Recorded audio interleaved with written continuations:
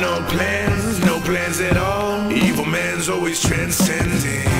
Fighter like sheep, swallow everything. Always simpletons or pretending.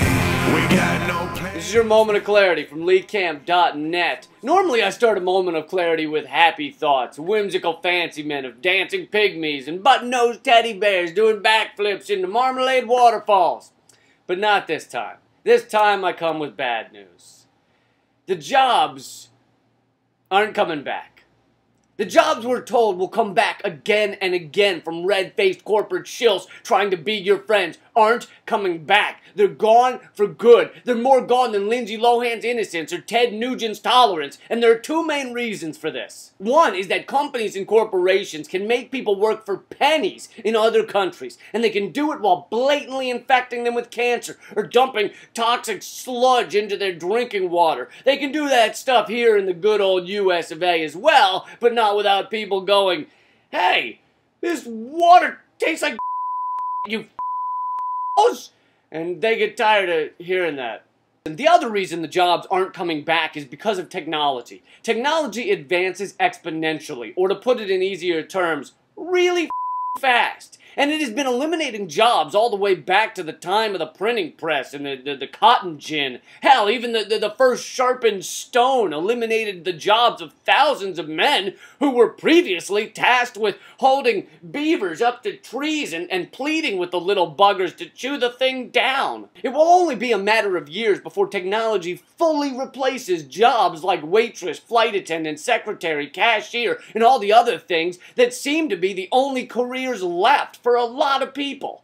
And some of you may be thinking, "Oh, thank God, I won't have to deal with bad attitude waiters anymore." But what you don't realize is that the robot waiters will be so good and so perfectly programmed that they will know quite well how to call you a fat bastard and piss robot juices into your French onion soup. But here's the good news. Technology taking away all the jobs should be a good thing. That's right. It should be a good thing. If we were smart enough to create a society that took care of everyone no matter how much work was available, then technology stealing away work would be something to celebrate. If you had a job working 5 hours a day as a fluffer on a porn set, and then a machine comes along that looks like a Floppy but without the blades, and makes it so that you can do all 5 hours of sucking in only 4 hours, you should simply get paid the same for fewer hours or fewer.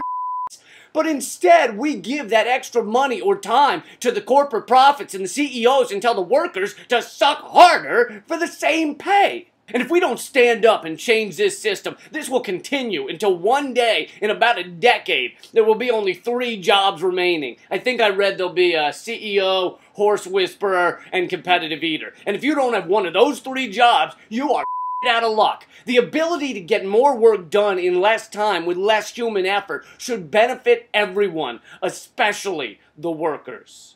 That's your moment of clarity from LeeCamp.net. Hey, by buying my brand new live stand-up comedy album, Pepper Spray the Tears Away, you can help keep Moment of Clarity going and get a kick-ass hour of comedy at the same time. You can get it at all the major music sites or directly from me at LeeCamp.net. Also, if you want a free track from the album first, just email your city and state or your country to pepperspraythetearsaway@gmail.com. Also, lastly, I'm coming to Los Angeles. I have a couple of shows there in about a week and a half, 2 weeks. So just go to LeeCamp.net and check my schedule if you want to see me live in Los Angeles. No plans at all. Evil man's always transcending. Fighter like sheep, swallow everything. Always simpletons or pretending.